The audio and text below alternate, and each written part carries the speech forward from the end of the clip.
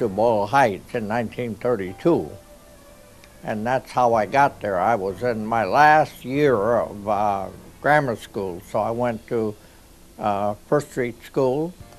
I graduated there and went to Hollenbeck, graduated there and stayed and went to Roosevelt.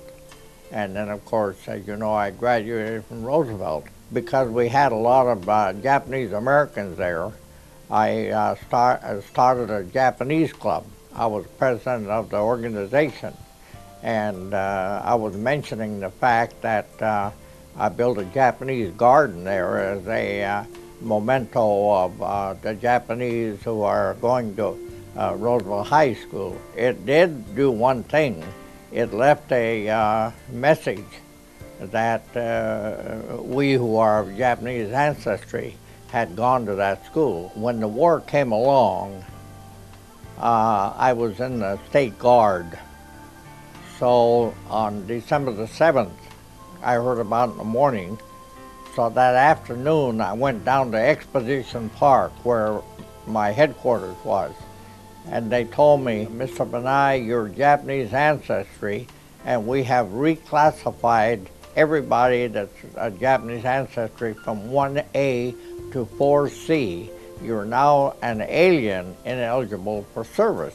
As soon as I went into camp, my folks had been there early, so we lived in a little room, and I looked up every morning and I saw the guard tower with the guy with the MP with the gun.